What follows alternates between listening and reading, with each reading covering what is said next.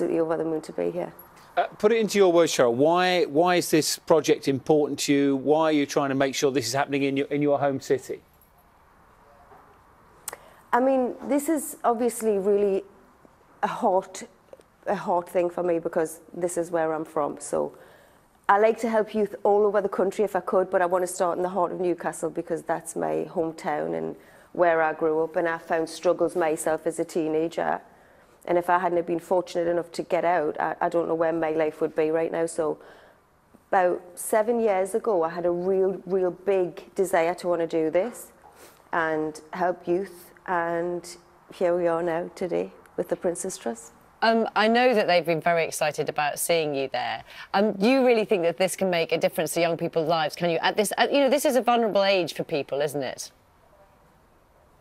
It's an incredibly vulnerable age, yes, absolutely. I mean, people find themselves in all sorts of problems and can end up really lost, you know, self-esteem issues, confidence issues. I mean, people that have actually come to the centre already have said that talking to people here is the first time they've actually been listened to and somebody's actually believed that they can achieve stuff. So the fact that my centre can provide that for people that are feeling vulnerable and lost means the absolute world to me.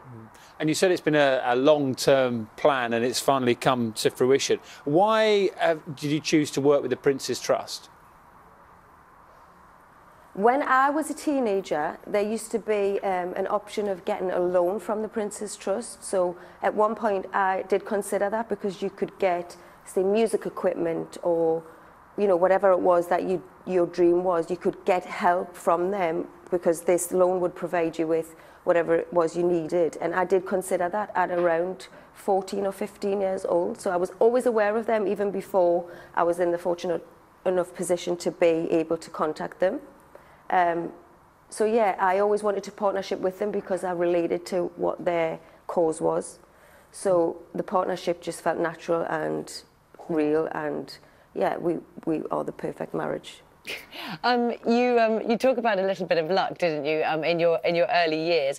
You know, young people going into the music industry now, what would your message to them be?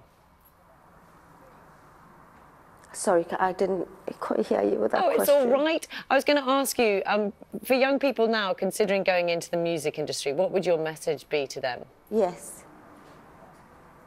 To going into the music industry, I would say that you need to know exactly what every area of the music industry involves, what you're getting into, who means what to you on your way, because it's not just you on your own. I mean, it's, you know, you have a team of people that help you with everything that you need, from management to labels to branding, you know, all of that. You need to know what it is you're getting involved with and be educated on it like any other job that you would be going into. It's not just dancing and singing. It is, you know, a job, and it involves a lot of people, and you need to know what it is that you're doing and who it is you're working with. And Cheryl, hopefully you can hear. I wondered, is a day like this frustrating for you when you're trying to focus on, you know, what you're doing there, and then so much of your personal life is in the papers at the moment? Is it frustrating? Yeah.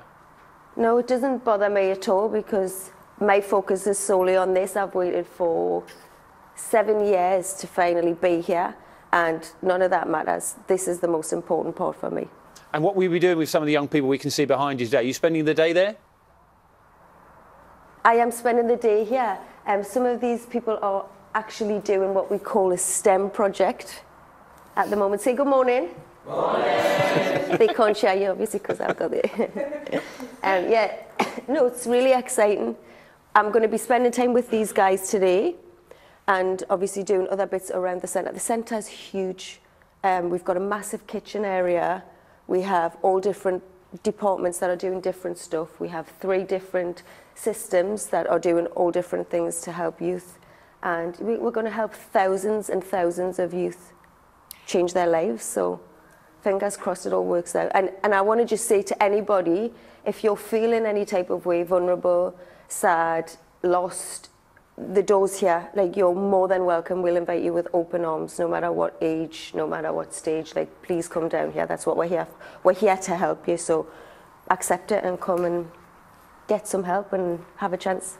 Well, thank you very much for talking to us this morning, and all the best with your new centre there in Newcastle.